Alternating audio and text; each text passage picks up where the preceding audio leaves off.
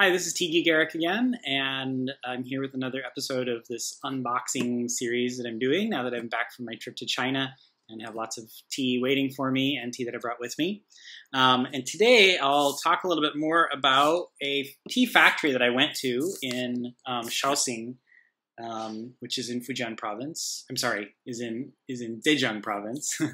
And this was very different than most of the tea farms that I'd seen, which were mostly smallholder farms. This was a very large farm, the largest producer of Japanese teas in China. The name of the farm is, or the name of the company, I guess I should say, is Shaoxing Yuchasun Tea Company Limited. And this is their company brochure. And I'll just show you a couple of pictures from this and from some of my own photos and tell you a little bit about the place. So it's huge. It's really enormous. It's they have about 80 million square meters of tea farm, and they make about 3,500 tons of tea every year. They make Japanese teas, like I said. So they make a lot of sencha. They also make matcha. So they're the largest producer of matcha in China, I believe, is what they told us. And now most of this matcha is being exported to Japan, and there a lot of it is being used to flavor tea, green tea flavored things. So, you know, matcha cookies and candies. But they do also produce some matcha that's higher quality for drinking. And they also produce some Chinese teas. So I'll show you a little bit of their product catalog and some pictures from the factory. So here are the products that they produce. And they make sencha, an organic sencha, gyokuro, tencha, matcha, bancha, hojicha, as well as some Chinese green teas, one called Hongqing green tea, and they also make a high-quality gunpowder, which isn't on their catalog, but it's something we tasted. And they also produce some tisanes, euphorbium leaf tea, which I don't know much about, and mulberry leaf tea, which I have a sample of. So they gave me samples, little individual packets of mulberry matcha. And so I'll taste this later on in this video and tell you what I think. I'm really excited about these. Sounds really interesting.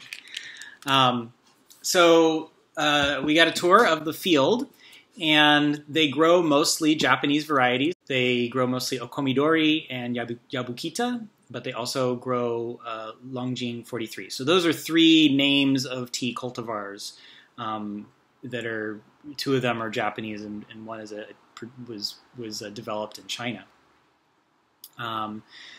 It's pretty, like I said, it's a very large factory. It's a large field, and also these fields happen to be planted on top of the tombs of 6 Song Dynasty kings. So some areas of the tea fields are protected, and they have tea fields planted over them. The tombs are underground, but they're protected from any sort of deeper underground development, I guess. Inside, we got to tour the factory a little bit, and I think one of the most interesting things was seeing part of the sencha production line. And we saw these big mesh nets that went all the way up to the ceiling, and I asked what these were. And this is for after the kill green step. So in Japanese teas, they're steamed to denature the enzymes to keep them as green teas and prevent them from becoming black teas. And that steaming leaves the tea leaves very hot, and you want to cool them down as quickly as possible to preserve that really green flavor. So the tea leaves, after they're steamed to denature the enzymes, they're blown through these mesh nets up into the air, and they tumble back down, and then they get blown into a second one, and they tumble back down and get blown into a third one, and then back down and blown into the next step. And so this whole setup is just for cooling the leaves down. And there are 2 different types of sencha. One is called asamushi, which is lightly steamed, and one is called fukamushi, which is deeply steamed. And I don't know for certain, but I imagine the difference between these 2 styles is the timing of this step, or maybe fukamushi doesn't have this step, or maybe there's only one big net instead of 3. I'm not sure, but my guess is that's where the difference happens. A lot of what they make also is industrial products for making ready-to-drink teas, bottled teas, and tea bags. So what we saw in the factory was mostly bags that were going to be shipped to other factories to make these sorts of products. This time of year, they weren't harvesting or processing anything. So all we got to see what was in their storage area and seeing the machines non-operational. So all in all, it was a really great opportunity to get to see this farm, and especially because it was so different than all the smallholder farms I had been seeing. And it was very interesting and very educational kind of trip. And I'm going to brew up some of this mulberry leaf matcha now that they gave to us. I'm going to make this up, and I'll tell you what I think. I think this is meant to be just consumed as pure tea and not, mixed with milk as a latte or anything like that. But we'll see. Maybe it might be sweetened. I'm not sure. I'm going to use the whole packet for one serving. I'm guessing they're single serving. It looks just like real matcha. It looks like Camellia sinensis matcha, which I guess isn't that surprising. If you take any green leaf and pulverize it, it's going to look pretty similar. There are some lumps, so I am going to take my tea scoop here and just use them to kind of flatten out and smash some of those lumps, so it'll make it easier to whisk. Okay, I've got the tea all kind of smoothed out. It smells really nice. It does smell different than matcha. It's, I don't know, it does smell kind of sweet, kind of like a cake or something almost. And I'm just going to use a pretty small volume, maybe 3 ounces-ish of water, and we'll whisk it up. If you've never done this before, it's really fun. It takes a little bit of practice. It's all in the wrist. And the goal is to get a nice foamy surface with very even bubbles. And something like this. So I'm going to taste it. It's a lot less bitter than real matcha. Even high-quality real matcha has a little bit of bitterness, which is actually nice. It kind of balances the other flavors in there. This really doesn't have any bitterness at all.